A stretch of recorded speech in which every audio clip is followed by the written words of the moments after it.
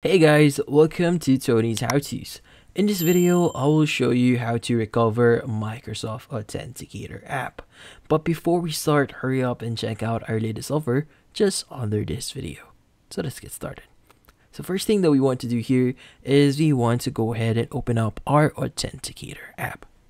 Now, in the Authenticator app, you'll be asked to enter your fingerprint to verify that you are you that's actually opening this up, because we want to be really secured with the Authenticator app, which is the purpose of it. So let's go ahead and enter our fingerprint and you'll be redirected to the main UI for the Authenticator.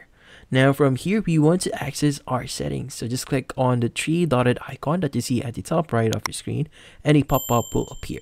So in this case, we want to go ahead and access our settings. So just click on settings. Now from here, we have a bunch of things that we could change in the settings page. So in this case, we want to ensure that we actually set the cloud backup that is under backup here. So you have to ensure that this option is actually turned on so that you'll be able to recover your Microsoft Authenticator app in the future. Now from here, it's going to ask you account the credentials backed up. Just click on OK, and that's about it. So thank you for watching. If you have any questions, feel free to ask in the comment section. If you enjoyed this video and found it helpful, you could use the link in the description to subscribe. See you in the next video.